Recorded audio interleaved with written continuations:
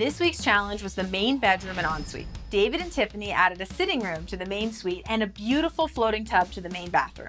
Nate and Jeremiah draped the wall behind the headboard and added a gorgeous double vanity with sconces to their bathroom. Brian and Mika created a spa-like retreat in the main bedroom and a huge double rain shower head in the main bath. In the end, Allison and Mike took home their second win of the season, constructing a bold wooden wall that extended to the ceiling in the bedroom and a striking ombre-tiled main bathroom. So Egypt and Mike came and judged the main bedroom challenge. How surprised were you when Egypt and Mike gave Allison and Mike the win? Hearing Allison and Mike winning, you know, Allison and I obviously were very close, and so she was telling me the things that she was doing, and she was so proud of it. And for Allison to be so proud of something that I know that it's going to be absolutely gorgeous and polished because her taste level is very delicious. But then I walked through like Mika and Brian's main suite, and I was like, I don't know how that was not even, like what? Like that made my jaw drop. I remember, you know, hearing, you know, who they gushed about, but I'm not sure about, you know, the winner, because Mika definitely did do more to her owner suite than what Allison did. I can say that hands down. Oh yeah, I mean, Allison didn't do anything. She just kept the same footprint. I'm sorry, but her closet, I think, put her over the edge. Yeah. That was jaw-dropping. That was the best part of her. Wow, it was all pretty good. Yeah.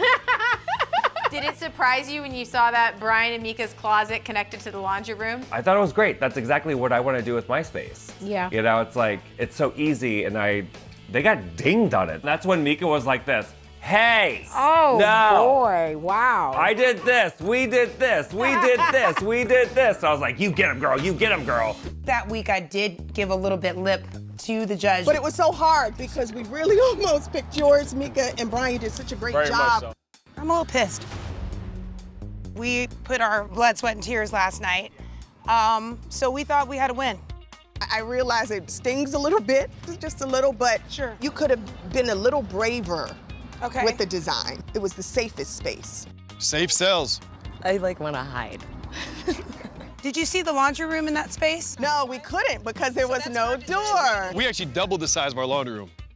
I have a feeling I'm not on your Christmas list anymore. We're gonna win it all. We're gonna try to win the overall competition. They can have the weekly challenges. Allison specifically said, and I love you, girl, and I told her that. I told her this, so I'm fine with saying it. During the judging, she said something in regards to, oh, well, the laundry rooms were so big anyways, we didn't put any money in there. I almost turned red. After she knew we already doubled our laundry. Which is hard for me to do, okay? I was like, oh, no, don't just say that, because you know that laundry room is not big, girl. Don't even go there. Connecting the main closet to the laundry room, in my opinion, was genius. I mean, that was one of those things that it's a no-brainer. That's what we thought, I know, but we lost. We lost that week. Again, it was like crazy. That was the only week it was a blind judging. Oh, yeah. I feel like if we got to be in that space with the judges, I think we could have sold that space better, but with us not being there, I think that kind of hindered us that week.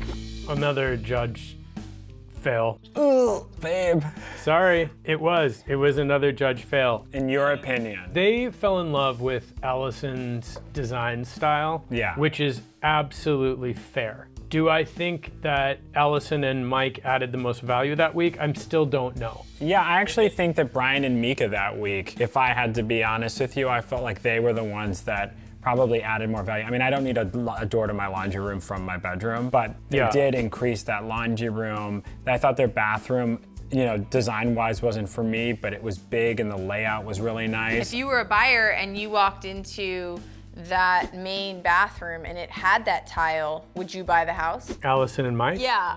No. No. Did you like it? I liked it in the sense that I'd never seen anything like it before. Yeah. I thought that it was taste specific. I wasn't sure exactly how much I would like it in, say, 8 to 10 years. Yeah, but it was beautiful. Like the work, I mean, it was beautiful. When we won it, it was because of true function of that space and how those judges saw themselves living in it and the things that they needed most, which were the his and hers closet, and we brought home the win.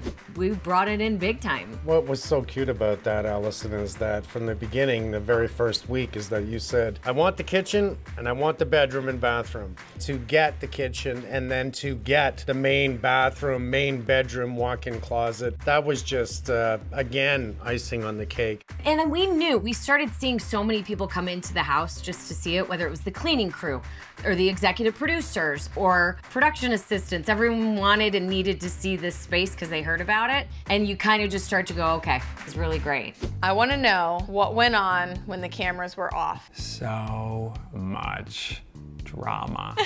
It was crazy. You know, it starts off the first day. I remember us thinking, God, this is going to be such a joyride. And then in 3 days, you're like, whoa, whoa. The construction was a beast. It was so much work, and you know, people are stretched thin. I don't know if the show will ever be able to properly articulate the amount of work that went into each space and the time. I mean, there was days that we were there at 7 a.m. and we didn't leave till 1:30 at night in the morning the next day. And then we were back at 6 a.m. What do I not know? What went on when the cameras were off? Oh gosh. Sleep, exhaustion, silence. I was happy that I could close my door and shut my eyes for 5 seconds. I didn't get that type of luxury. I was stressed, but trying to remember that I was having fun to kind of top off that stress. Well, some of the things we did behind the scenes is I bought this stereo and I put it inside the trailer. And as much as we could, you know, when we were down for an hour or so, on would go the music. So there was some bouncing, some fun. Okay, camera crew going home. It's probably 10 o'clock or later. We loved our work crew, so I mean, yes. We would go and get, you know, just some beverages and some pizzas, just letting them know that we like appreciated it. You know, I think that might be why they work so hard for us. I think that by creating just respect from day one, it really paid off. What was the most challenging part of this process for each of you? The timeline was really challenging. And then on top of that, Nate and I are so obsessed about details and making sure that things were perfect, especially because we were trying to bring new ideas and new concepts to the house and to the show. So that was really stressful. I mean, we were there on average till at least midnight for every challenge, and sometimes later. I think for me, the biggest challenge though was probably being in a competition, because, you know, it's not part of my collective experience at all. Like, I've hosted, I've produced, I've never been a competitor, ever. You're right. The competition component, I did not like. That was my least favorite part of it. Not the most challenging, but definitely my least favorite. I'm afraid what you're gonna say. I'll answer first.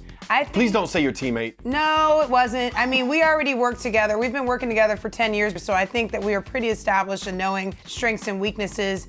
But you know, I think it was just the amount of always having to not only be on because cameras are on you, but you know, there was times where they would try to film a scene, but I'm really just worried about the space getting done. So I think time management was the toughest for me, for sure. The schedule, like it was just insane. Like it was like in at 7 and out at 12, and it's like, it's just a lot. You know, there's so much going on, there's so much to manage, and when you think you're ahead of the game, there's another project looming behind you, and so therefore you have literally 0 breaks, and even though you're off camera for maybe a day or two, you're not done working. You are out shopping and maneuvering and finding this and that. It's a lot. It's so much more than I ever thought. The most challenging thing for me in Rock the Block is that I'm the leader, I'm the boss. I always have been, but I'm at